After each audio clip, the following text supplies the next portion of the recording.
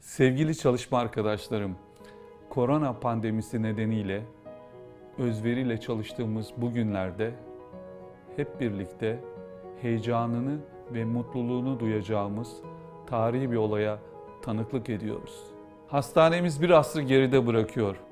Türkiye'nin lider hastanelerinden biri olarak 100. yılını kutlamanın haklı gururunu yaşıyoruz. 1920 yılında Amiral Bristol'ün liderliğinde 45 yataklı olarak kurulan Amerikan Hastanesi, misyoner doktorların ve hayırseverlerin katkılarıyla 1990'lı yıllara kadar Türk tıbbına hizmet vermeye devam etti.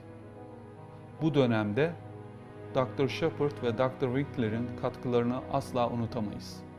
Modern hastane organizasyonu, kurumsal iletişim, departmanların geliştirilmesi, misafirperverlik, hastayı evinde gibi hissettirme ve kalite konularında liderlik eden Sayın George Ranty'yi de unutmamak gerek.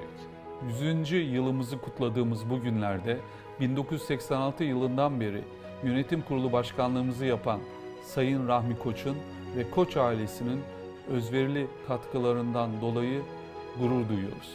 Düne baktığımızda ortaya konulan emek ve özveriyle bugün VP Koç Vakfı Sağlık Kuruluşları 4000'e aşkın çalışanıyla 4 merkezde hizmet vermektedir. Aldığımız sorumlulukla yarınlara hazırlanırken yeni logomuzla, modern tıbbi uygulamalarla ve buluşlarla liderliğimizi ve saygınlığımızı siz çalışma arkadaşlarımla daha ileriye götüreceğimize kalpten inanıyorum.